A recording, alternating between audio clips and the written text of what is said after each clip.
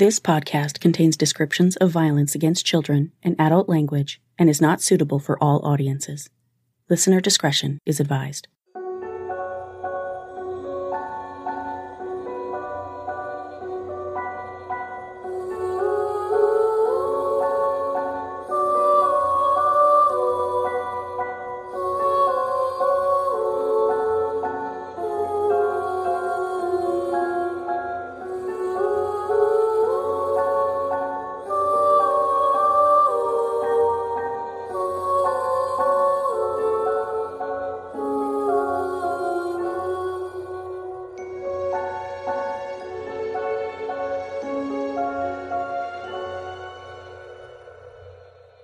Hi, everyone, and welcome to Suffer the Little Children, the true crime podcast giving voices back to the victims of child abuse and shining a harsh spotlight on the parents, guardians, and caretakers who silence them. I'm your host, Lane, and this is episode 120, Moko Rangitoheriri Revisited. In episodes 111 and 112, I told you the story of 3-year-old Moko Rangitoheriri, who died on August 10, 2015, while in the care of a woman his mother considered a friend. Moko is well known in New Zealand as one of the country's worst cases of child abuse, but Moko himself was so much more than that. For this episode, I was honored to speak with Moko's mom, Nicola Dally-Paki, who told me all about her headstrong little boy, who was wise beyond his young age, and who packed a lifetime of experiences into his 3 short years. She also told me about her experiences since Moko's death, how it feels to be recognizable everywhere she goes, and the ways she strives to protect other children like Moko. This is the story of Moko Rangitoheriri Revisited. I'd like to give a quick shout out to my newest patrons, Lindsay G. from Middleville, Michigan, Summer W. from Clinton, Kentucky, Brittany L. from Mill Creek, Washington, and from the fabled Parts Unknown, thank you to D.G. I can't tell you how much I appreciate all of you. I'm working my hardest to continue devoting myself full-time to the podcast, which I can't do without your help. Thank you all from the bottom of my heart. If you'd like to make a pledge, you can visit patreon.com/stlcpod. I have to apologize again. My voice isn't back to 100%, but it is almost there, so please bear with me while I sound a little raspy here and there. As you may remember, several weeks ago, Moko was the subject of episodes 111 and 112 of this podcast. If you haven't yet heard those episodes, you may want to go back and listen to those because there is a lot to Moko's story. I had hoped to release a third part at the time, but I wasn't able to make it happen. I've been in contact the whole time with Moko's mom, Nicola, and we were finally able to connect this week for a conversation that I'm thrilled to share with you. I'm always talking about the warrior moms who turn their grief and anger into the motivation to make change, and Nicola is most definitely a powerhouse among their ranks.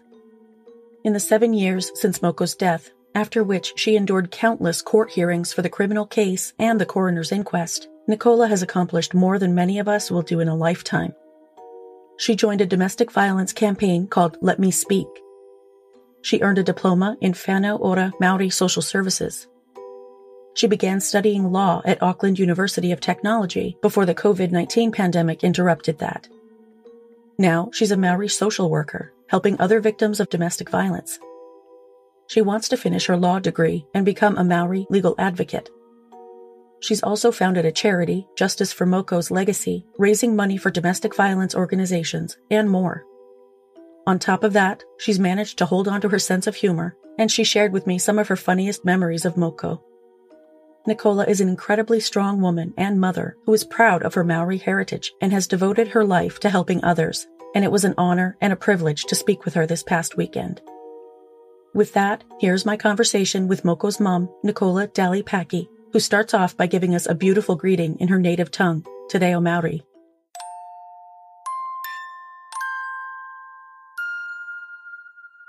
My guest on the show today is Nicola Dally-Paki, Moko's mom. It's so great to talk to you. Kia ora, tēnā koe. It's lovely to talk to you too. Nei rata mihi atu ki a koe te tuahine he uri tēnei o ngā puhi ngā te tūwhare toa mania poto taina atu ki manuari ki tuatahi ka mihi atu ki te atua a io matua kore nānai hānai te ao katoa. Tuarua ka mihi atu ki tō tātou kingi a kingi tū heitia. Pō tatau te whero te tua whitu. whakawhetai hiana mahi katoa I tēnei rā e raro e te māhau te kingitanga rire haupai mārire. Thank you for having me. Absolutely. I'm so glad we are able to do this and that we'll be able to talk a little bit about Moko. And I know, as you had said, that the last article that came out didn't focus on him as much as you'd like. So I'm glad to be able to give him that platform. Well, I'd really like to take the opportunity to talk about Moko, who he was. He was very mischief. He would be what I would consider in our culture a rangatira of our whānau, our family. He was always leading his older siblings into strife majority of the time. He lived life large. He lived life to the fullest. I always wondered why he was so extreme in the things that he said and he did that really stuck with me. And then when he passed, I got it. Not completely, but you sort of understand why things were so extreme, why he did and said things in a very large forum. For such a little man, he lived a short life, but he lived a very large life. I'll give him that, and I'm so proud of him. Wow. Yeah, he really sounded like a big personality and such a sweet boy for such a, as you said, a naughty boy. Yeah, naughty boy label. That is who he is. Right. He's a number 5 in numerology, so he's a born leader. You know, he marched to the own beat of his drums. Honestly, he didn't. You had structure and routine, and then you had Moko just dancing on that line of structure and routine. Oh, he was the highlight of our home. You could just see the life in his eyes. He's just got that sparkle. He looks like such an entertaining kid. Oh, he was. There was some pretty dark times in our past, but, you know, Moko was like the light of being amongst it all. I used to look past everything that was around me and just see him and just know that, you know, this is why I'm doing it. This is why I'm going to keep going, why I'm going to cop it on the chin and just keep going. It's because of that light that was in front of me. He was honestly the beacon of our family. As the youngest, they would call the runt, but he was like the leader, the oldest. He told his eldest brother where to go and how to do about it. What else do you want to talk about? Pretty much anything you want to talk about, because I know, you know, it's hard to control the narrative of what people do publish about you, especially when you're so much in the public eye after such an awful thing happens. Well, I don't like it, as I think I've said previously. I like to stay private because we were quite segregated back then. But I try to just turn the infamy into something positive. You know, it's a way for me to connect with our people when I'm on the coalface, trying to help others, and it allows them to feel safe to be able to open up to me, to what's going on, what's really going on in their home lives when the doors are closed and they think people aren't watching. It can be difficult sometimes when people are constantly staring at me. I don't like that bit. I try to remember my father's words that I was beautiful, but then I know sometimes that's not the case. It's more of why is she still here and how do you live with yourself and all those nasty things. But you know what? They don't pay me rent to live in my head. So yeah, I sort of chopped that behaviour or those thoughts down quite some time ago. Something that I wanted to talk about tonight is the justice system here in New Zealand, what had happened with the perpetrators who had viciously attacked my son. One of their lawyers was actually married to the Crown prosecutor. From what I understand, it was explained to us in the courtroom. It was a closed gallery, I think, at that time, so that the information wasn't released to anybody else, that they were married and the manslaughter plea bargain that was agreed to was made between this husband and wife who was the Crown prosecutor in charge of this case. And so she was the wife and the husband was one of the defendant's lawyers, legal representatives. Now, from what I understand, is it was explained to us that they were all professionals and, you know, they were handling the process properly. But in my mind, I'm quite narrow in my thoughts and quite angered that this is not right. This is not professional. And this is actually the New Zealand justice system. You know, maybe we would have got more respect. Well, Moko's mana wouldn't have been so trampled in that sentencing if they had have done things appropriately by not even coming to a plea bargain between a husband and wife, the Crown prosecutor and the defendant's lawyer. But that's sadly where New Zealand is at. Well, I wouldn't say Aotearoa because I know as Māori we would whakawhiki ai te mana motuhake, and kāhui taumata would actually have served justice pertaining to the mana of my pepe moko. Yeah, it seems like such a huge conflict of interest. That really does surprise me that they allowed that to happen. I was quite shocked too. I was actually enraged. I remember being escorted out because I had been quite verbal about it. And I remember just boosting all the way from Rotorua over to Tokorua and marching into my legal representative's office and just infuriated at why, and asking, because that's always who I would go to, Aramangāpo, asking her, why is this happening? How can this happen? I didn't understand too much about discrimination back then, so I didn't know how to process that feeling or that thought of what the heck just happened. Why did this happen? And she was quite calm about it, and she explained it to me because she'd been so experienced in the field. She'd seen it a lot that, well, 50,000 was just saved by that husband and wife completing that deal, that plea bargain. You know, that saved the justice system 50,000 by dropping it down to a manslaughter. And ultimately at that time, I don't know what it is now, but that's how much it cost to run a trial back in those days, well, nearly under half a decade ago. But I felt as though if my child was white with blue eyes and fair skin and did not have a Māori and Spanish name, as in Moko and then Saviour Rangitoheriri, there may have been justice prevailed for his sake. It's awful to have to think that way, but I'm sure that that's something that's come to your attention a lot more. Yeah, it really started the fire in my puku, in my belly, to want to learn and understand more why and how can this happen. And it actually it shocked my system to look into things and see that this was quite a normal trend. It was blown up by mainstream media that this was the highest sentence ever served for manslaughter. But come on, we know it was murder. Right. You know, we can't pussyfoot around the truth. You can pretty it up, but when we know the facts, why are we watering it down, you know? Right. There's nothing that those people did that was not intentional. Exactly. And if anything, it was all premeditated. You know, I was framed. I was investigated by police, and they asked me these really, really odd questions. Sorry, not investigated, interrogated.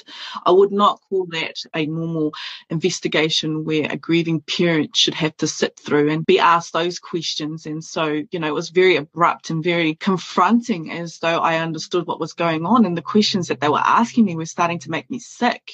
And you know, pretty much laying it on me that I had dropped him off half dead to her. Oh. Yeah, it was lucky that, well, the kids were in Starship with me. Moko had some namu-namus, or we call them like itchy bites, when I was showering him, and I called Liz and one of the nurses and I said, hey, what's this? Because staying in the hospital at that time, it was only a couple of nights. I think I had them there before it got too much.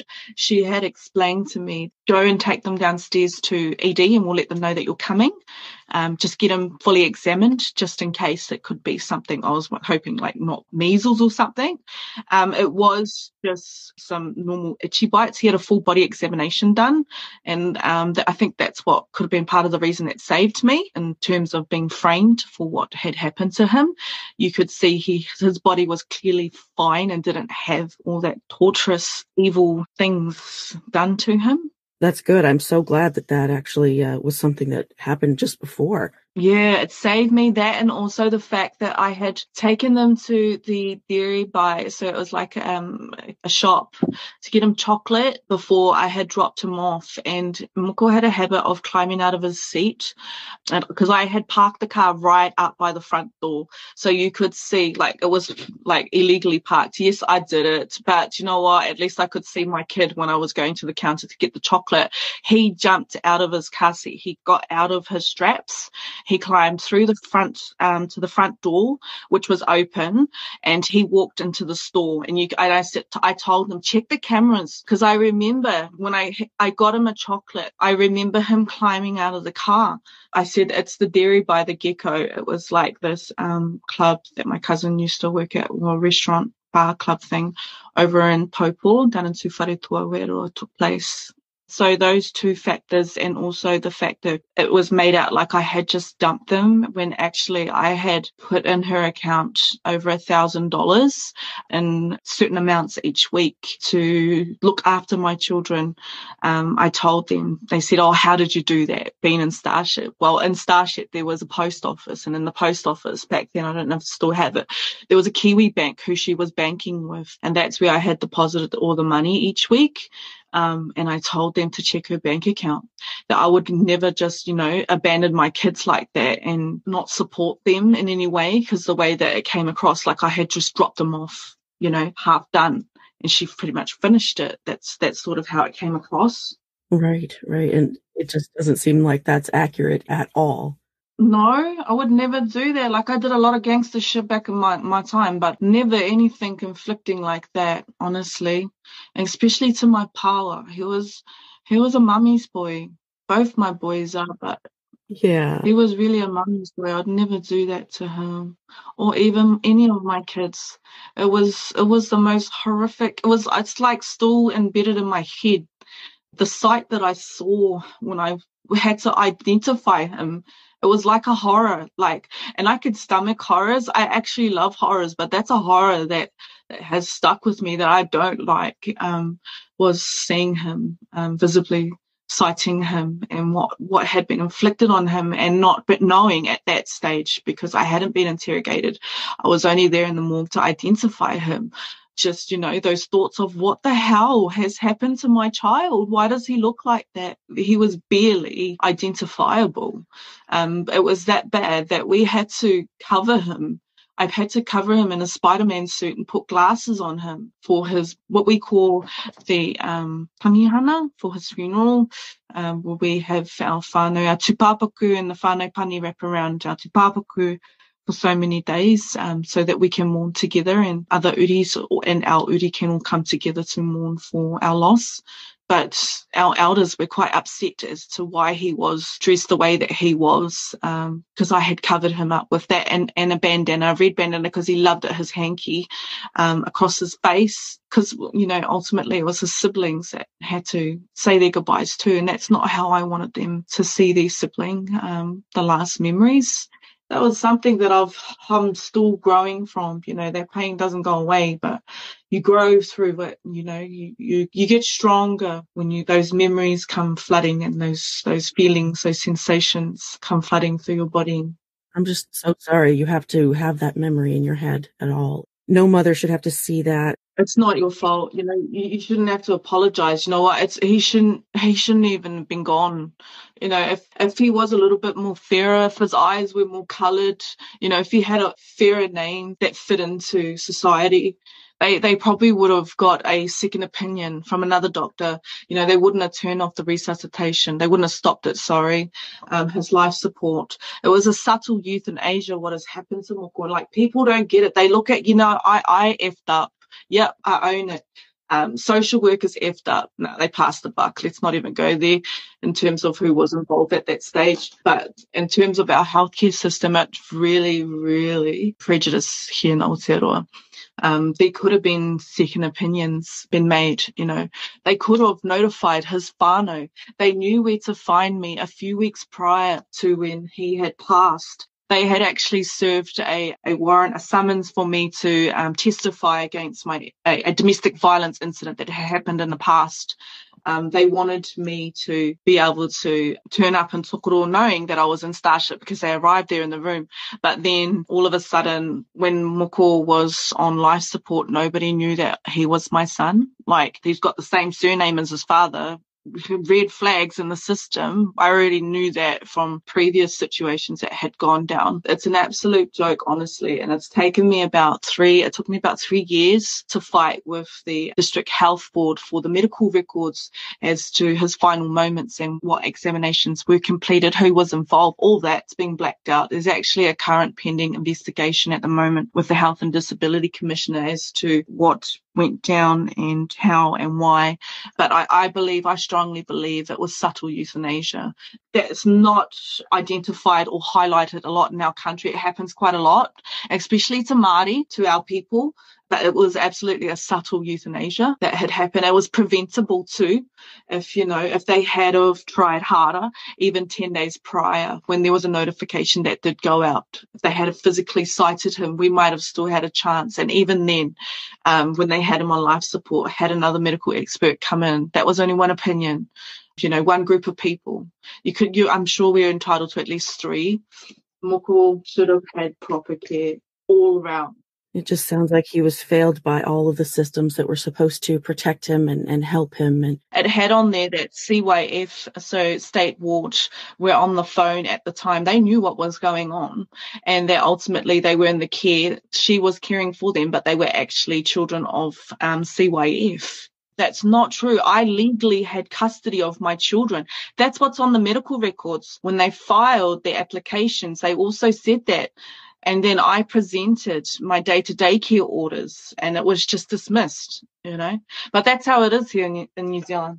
That's how they roll. It all seems like extremely unfair treatment, and I can see why you fight so hard now for your people and for what's right. We have to, because ultimately it's going to be my grandchildren, my great-grandchildren that are going to continue to suffer. The cycles only break when we break them ourselves. And if that means that we lose a fight, but we carry the legacy to pass on for the next generation to keep fighting, then so be it. There must be our purpose here in this realm. But I don't think that our people should just give up and think that this is normal. Because it's been socially acceptable for so long through many generations. It's, apparently we're getting better treatment these days. No, it can get so much better. We deserve equal rights here in Aotearoa as every other culture. Too much has happened in the past to our tupuna, our ancestors, for us to just start laying down now. They've fought so hard to get us to where we are. If we stop fighting now, that dishonors them, and it doesn't do anything for our next generation. That's right. It's got to be just so frustrating and like banging your head against a wall. It builds a fire in my puku, in my belly, and it creates passion to learn more knowledge. I have, like it said in the article, I have no intentions to enter the bar, but I have a thirst to understand law and why these things are happening and how do we fix this. It's not about being the victims in the situation. For me personally, everybody has their own journey, but for me personally, it's not about being the victim in the situation. It's about being the survivor and finding a resolution. If we do the poor me, I just want to be poor me, we're not going to get nowhere. But for me, it's about becoming more knowledgeable and finding a resolution to get through these things so it doesn't affect our next generation. That's amazing.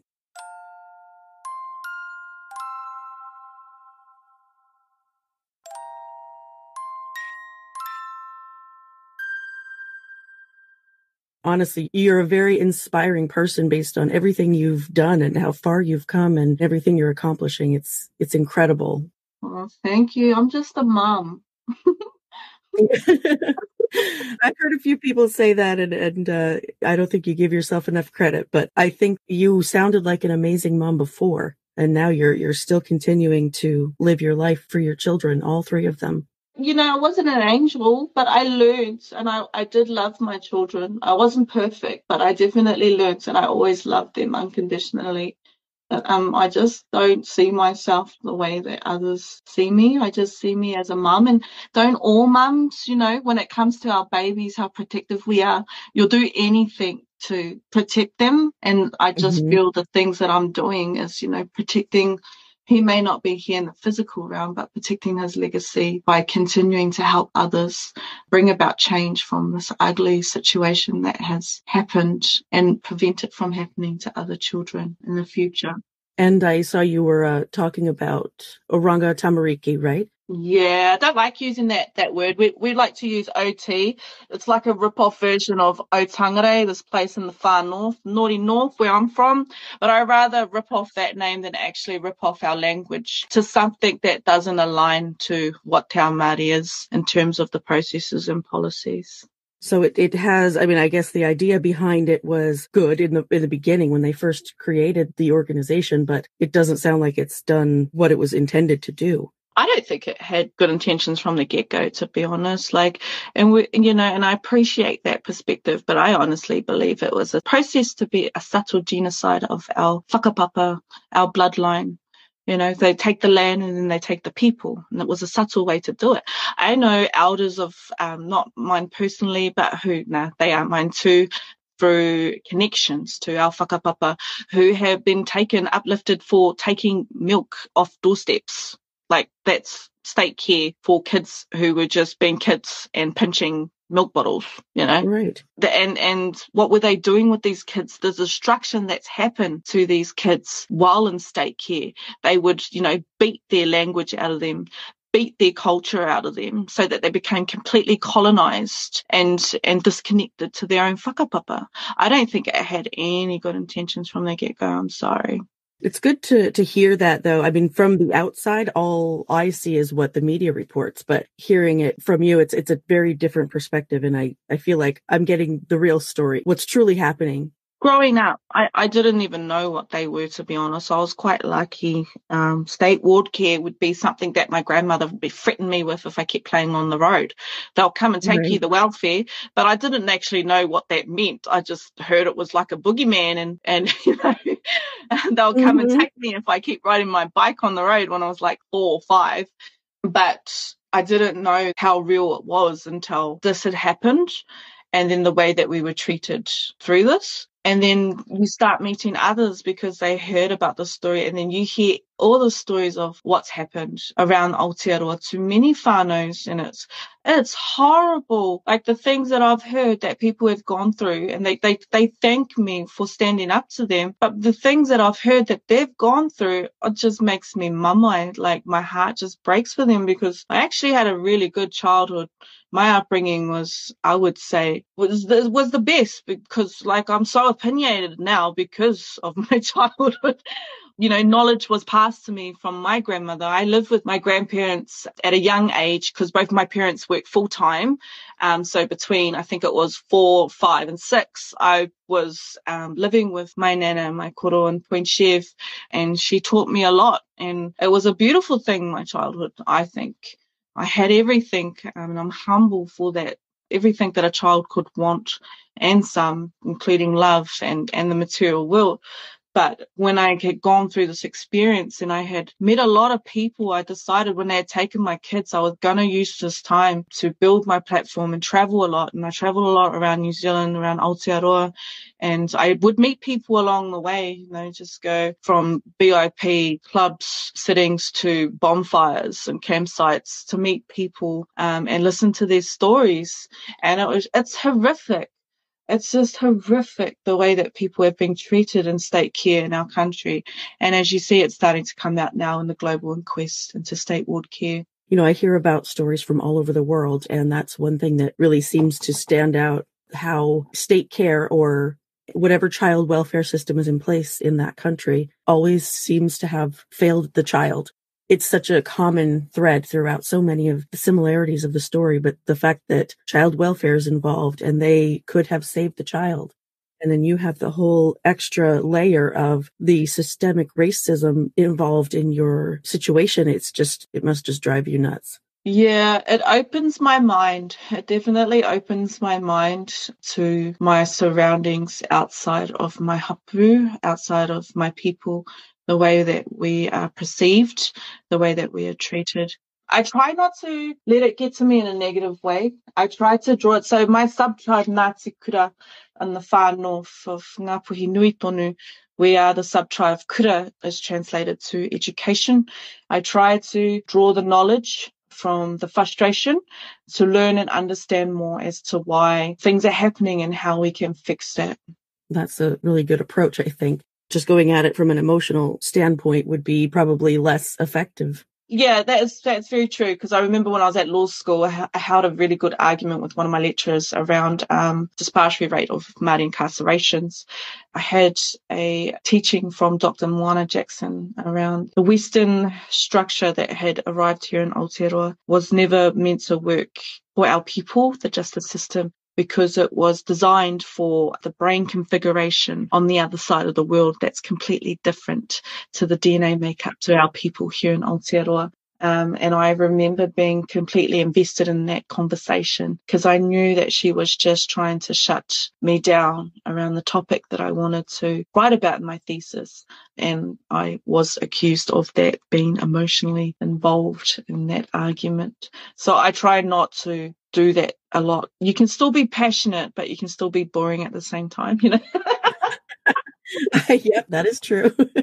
Some people probably think that about me. I don't doubt it. Yeah. But right, if you have the passion behind you, it doesn't have to be all emotionally charged. You can definitely accomplish a lot of things. Just by staying calm. Just stay calm.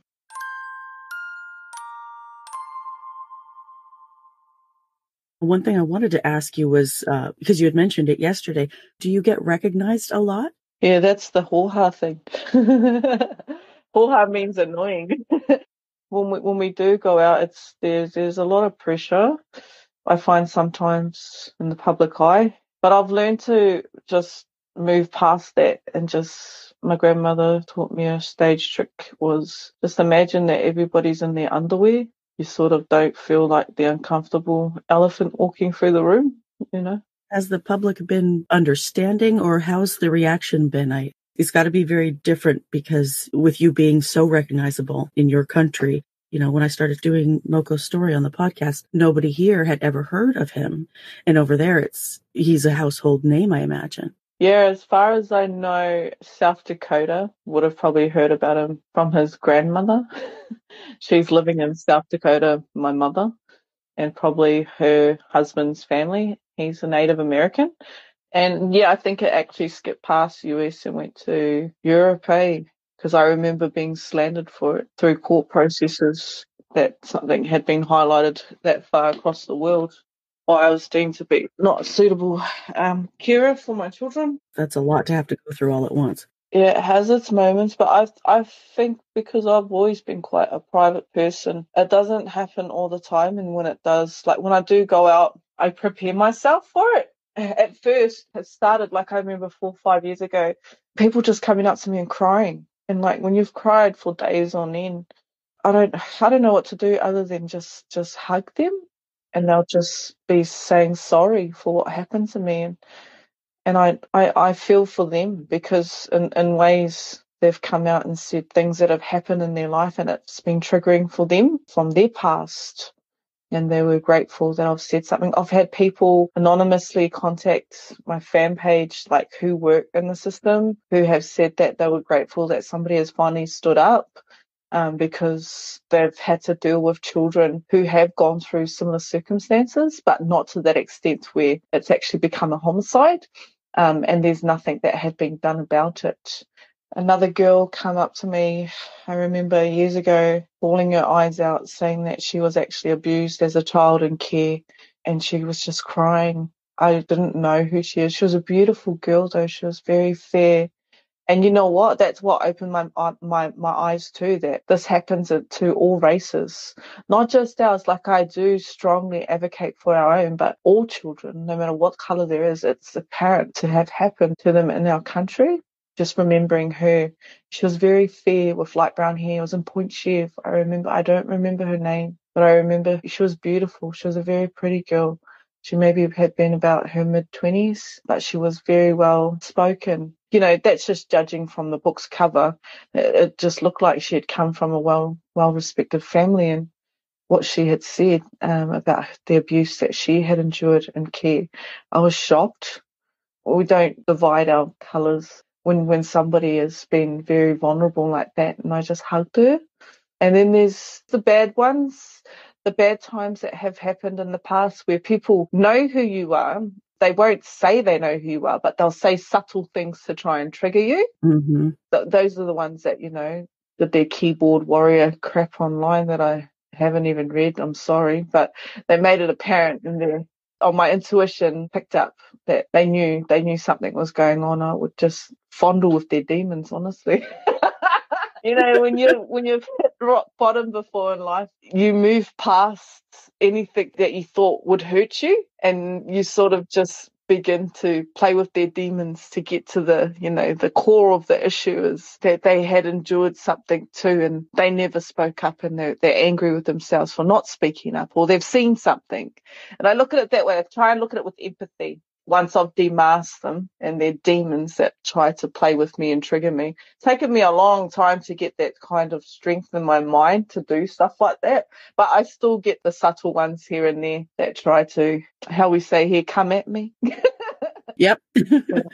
That's a really compassionate way to think about it. And it has to have taken you a while to develop a thick skin like that. A lot of mindfulness, a lot of meditation, a lot of travel. I find travel gives you power.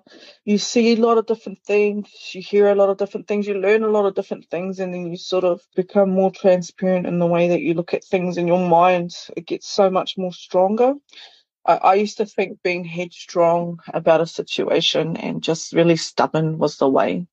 But when you change that, hack that chip off your shoulder and that scratch on your lens, and you look at it with a more open mind, I just have sympathy and compassion and sometimes pity for the real asshole ones. Sorry about my language, but honestly. No, you can say whatever you like. You're right, though. People can be there. They can be so cruel, and you're right. There's got to be something in there. Yeah. There's been some horrible ones. I remember there was one encounter. I was diving. I'd gone over to an island. I'm not going to say where, but I went over to an island and we were on a bit of a diving buzz and a pub crawl. Me and a couple of mates, and then I was confronted by someone who said some things that were quite triggering, and I thought, oh, okay, this is where we're at. So I'll put my beers away, stop drinking now that you know that your environment's unsafe. And then there was things said to me like, people like you with tattoos on your face, never own land, never have a job in your life. And I was actually working at the news back then. At Watu News, and I just had to laugh, and I said, oh really, you ever been off this island, mate? Because I actually own some land back on land. I actually own my own land, and it was inherited through all those descendants that you say have never owned land because they wore what we call moko kawe on their faces. I actually have a job. You sound like you have a problem. Do you have something interesting to talk about on the breakfast show? I might consider giving you a slot. And the look on his face, he was just infuriated. I remember him going really red and starting to scream at me. And then it was like divine timing that a bus had pulled over because it was a small island.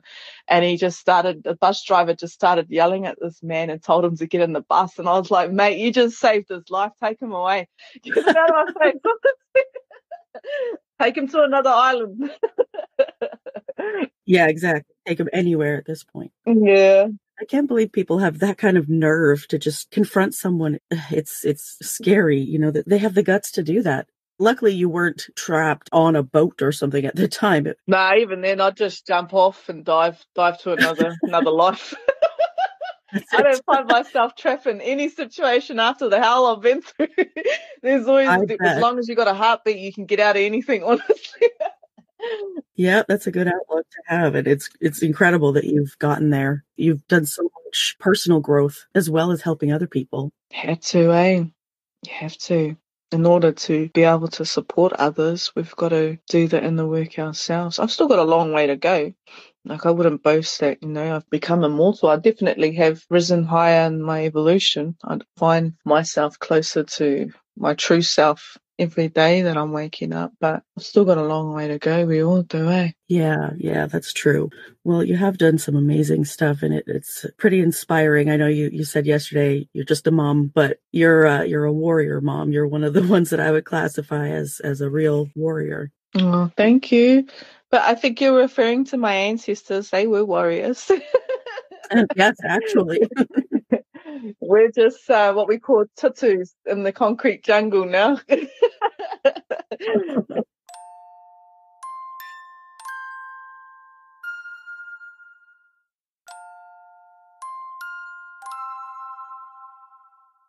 there's been some times in life where I've been belittled as English is my second language. Mm-hmm. And Māori is my first, because I didn't really care too much for English. But when you get belittled for it, and then you're called, what's that word? Argumentative. I call it passive suppression when people say you're argumentative.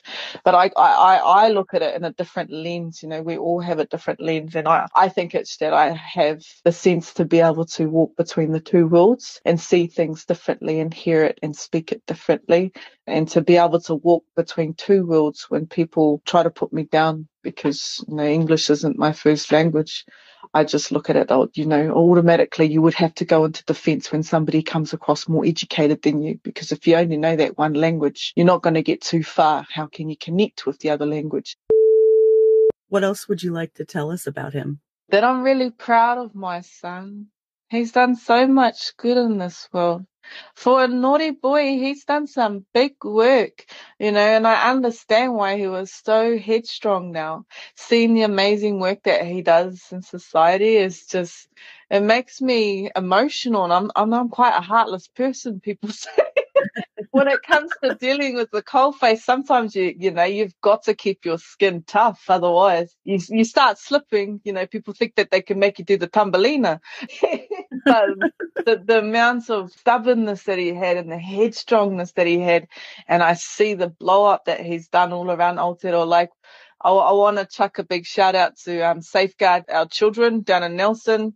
They're working on their training processes and programs, and they've reached out to me to ask what input we would like to put into it. Just working with them on the framework to roll out their processes for training new frontline coming through, and you know, just making simple whakatauki. That's all I've done, because I thought I had like all these policies in my mind, and I was like, no, just keep it simple.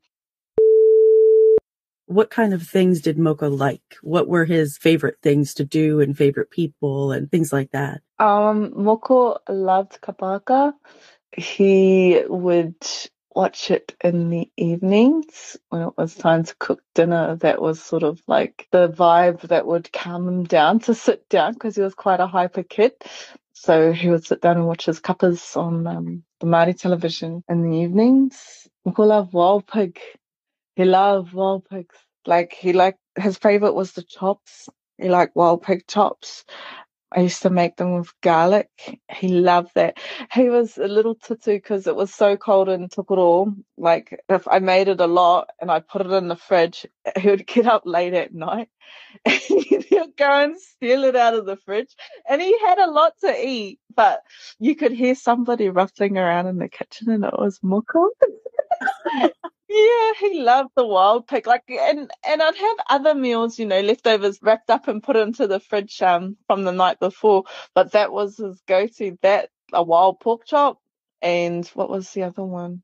Oh, he loved lollies. He liked to speak to everyone and anyone. He didn't really care who you were, as long as he got your attention. And he just liked to make people laugh. Like, he was a real character, honestly.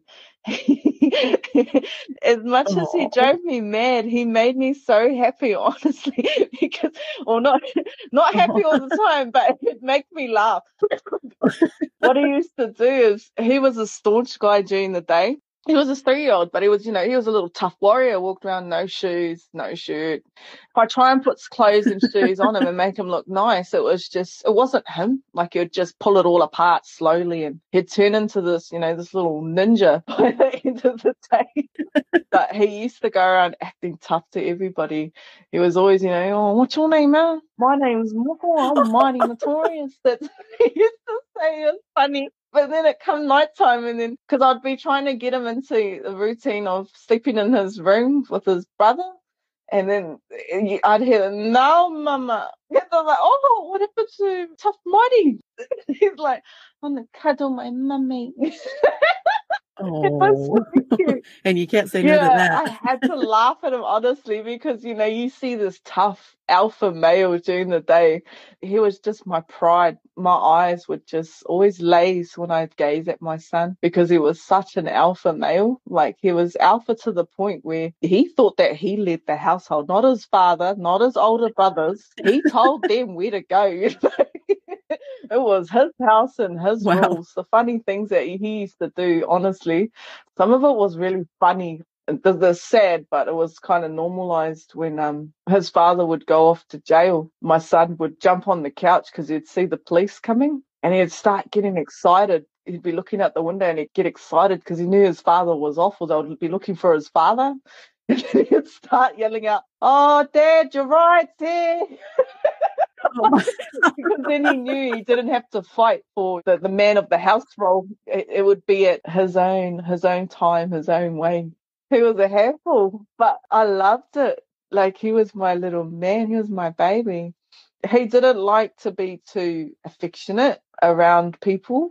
When he was shy, yeah, he'll cling to me, but it was at night time that was our time where he would turn back into my baby. But during the day, he was a real alpha man.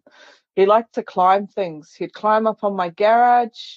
He'd climb up on top of my Oh vehicles. my gosh. Yeah. And I'd get tired, and I was pretty fit back then. And I'd get tired trying to chase him because you go from one side of the vehicle, because I had a van at the time, and then you'll run to the other side on the Oh my roof, and gosh. you're having anxiety attacks because you think this kid's going to tip over the side.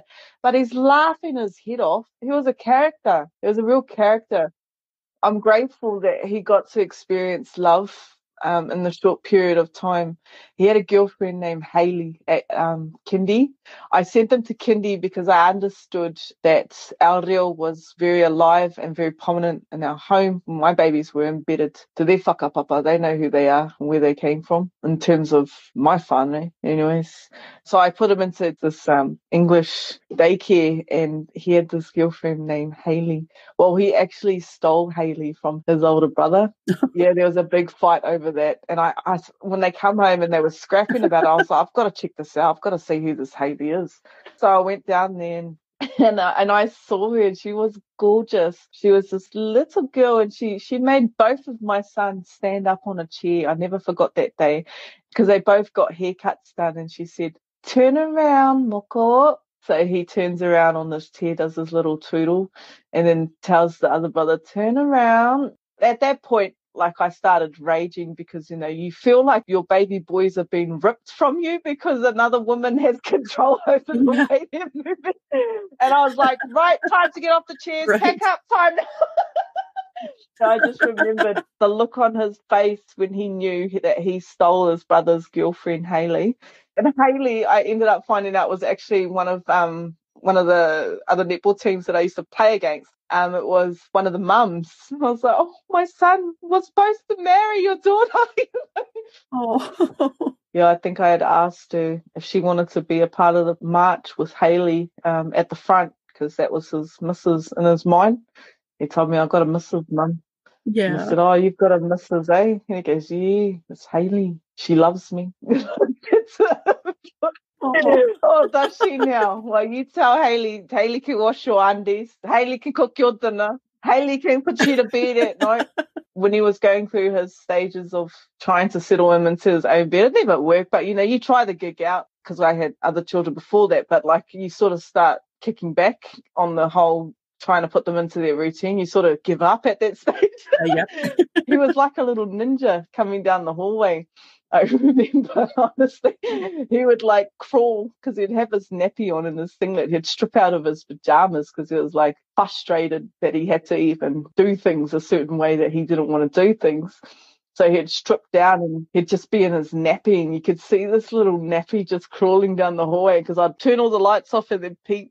And then I could see him just this little, like he's on the ground, and I just see like this white bit pop up because it was the nappy, and he's like doing this ninja turtle walk along the ground. He was funny, honestly. And then by the time he got to my room, I'd just be cracking up laughing. I'd just, you're over it by then. Get in bed, cut it out. It's, oh, my mama. Oh. His sweet voice. My mummy. Yeah, he always won. Yeah. He was my little power.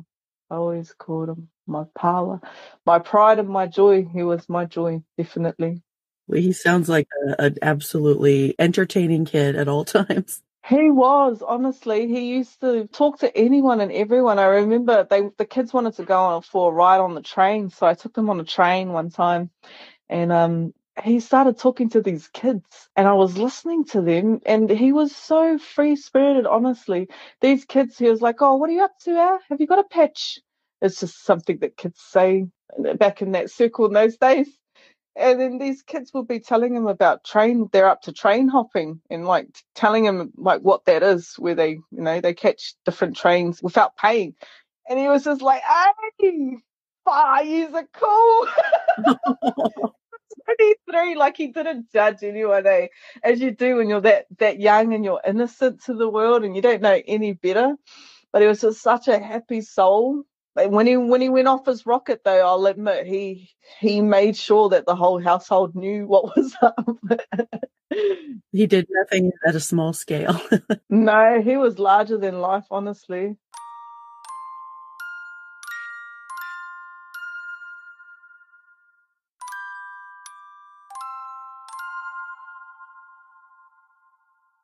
I slept really good with him in my life because I was so knackered from trying to get case. And I remember I'd have people knocking on the door telling me that my naked kid's standing up at the window, and it was him. Or, you go to hang out the washing, so you open the back door, he follows you out, and then he's taken off down the road, and you jump in the car and you go looking for him, and he's gone down to his sister's girlfriend's house, and he's sitting on the fence there, and he's only 3. He's sitting on the fence trying to call out to the girls, and I'm like, I pull out, "What are you doing, Moko?" He's like, "Oh, it's at friend's mum. What are you doing at friend's, Moko?" That's just so cute. He was just so outgoing. Yeah, he was. He was full of life every day. His downtime was when he was ready, Yeah. not when anybody else told him it was downtime. And I think that's why we couldn't have him at Kohanga too, is because he wasn't going to go down if he was told to go down, because they had nap times. When the child's tired, they'll take themselves to go nap. They didn't really have a routine. And I was like, oh, they're going to struggle with this one. Yeah. He's not going to listen. He'll just go and go and go. Oh, he sounds amazing. He just sounds like he was a little adult in a tiny body. He was. He was a very wise man, very cheeky man. I'm sitting there looking at his photo now. He's poking tongues at me in his photo. He was just that kind of person. He loved his rides in his pram. We'd walk everywhere just so that he could see everything. In the car, sometimes it was a little bit unsafe because, well, most of the times I'd sort of, just hope for the best on every car ride, because he'd climb out of his seat. He was like a Houdini, literally. He got out of his buckles. Right. Oh, he was just so clever. Either that or strong. He'd break them eventually, the buckles. And I'd be driving and then I see people staring at me like ghosts. And I'm like, what's wrong? And then I turn around and it's my kid. He's like, the hand railings that above the doors when you climb out of the car. He's like holding onto it, doing somersaults, swinging on. And I'm like, how the hell did I not see that? Because he's so quiet when he's doing it. Right. Or he'll torment his siblings in the back of the car, just torment the heck out of them until they start crying. And so sometimes it was better to just take him in a pram and just let him, because he was quiet, because he could see everything that was going on. Okay. And, it was at his pace, and he knew how far he could, or how long he could watch it, because we'd be going up towards it and then walking past it, whether it was a tree that fascinated him or, a specific person sitting there. He was a very, what's that word? A visual person. I wouldn't say he was a very theoretical. He wasn't really into reading much. He was very visual. He liked to watch things more than read. He did. He was a really fast learner. And he didn't see the difference. He didn't comprehend what was for adults and what was for kids. It wouldn't stick in his mind. So he would look at you like, what's wrong with you? If you can do it, why can't I do it? It doesn't make sense. And like, you'll just have that serious look on his face, like, no, if they're doing it, I can do it too, Yeah. Step aside, let me take over here. yeah, or you're not doing it right, I'll do it right for you. He was just that way inclined. That's amazing. He just had such a huge personality. Big personality, honestly.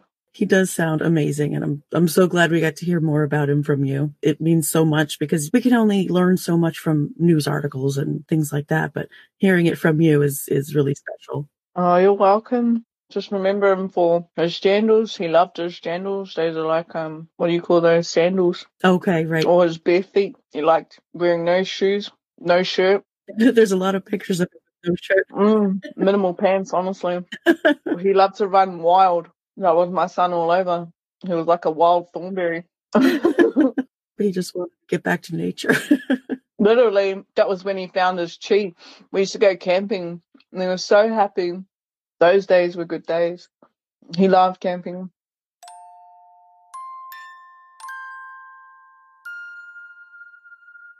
Huge thanks to Nicola for taking the time to talk to me, despite our 16-hour time difference.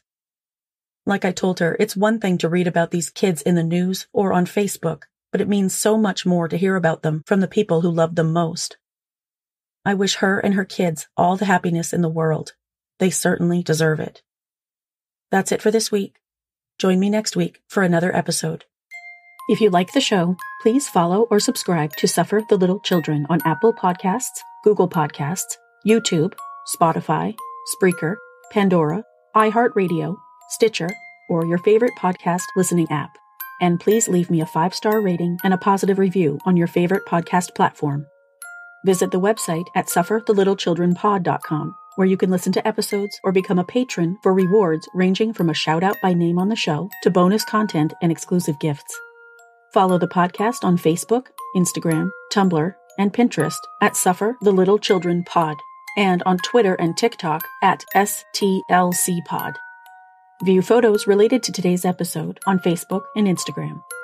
For more stories like the one you heard today, visit sufferthelittlechildrenblog.com. This podcast is researched, written, hosted, edited, and produced by Lane. All music for the show is licensed from audiojungle.net. Email tips, comments, questions, or case suggestions to sufferthelittlechildren.pod@gmail.com.